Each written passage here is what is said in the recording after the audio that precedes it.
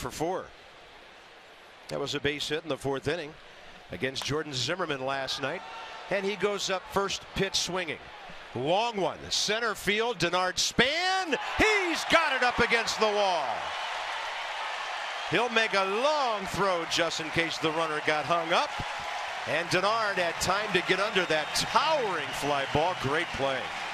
Yeah, I'd be on my feet too. Actually, I am on my feet. And when you talk about Denard Span and his range, that is the definition of spanning.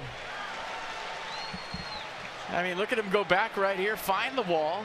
And Carp, you called it. Ballpark playing small. I thought that was a routine fly ball to center field. Yep. Look how far it carried, and look how high Span goes up on the wall to take away extra bases and maybe a run from the Diamondbacks. Yeah, off the bat, it looked routine, and then I started reading the outfielder. I'm like, wow. And that ball was caught at about the 390 mark up against that Geico sign.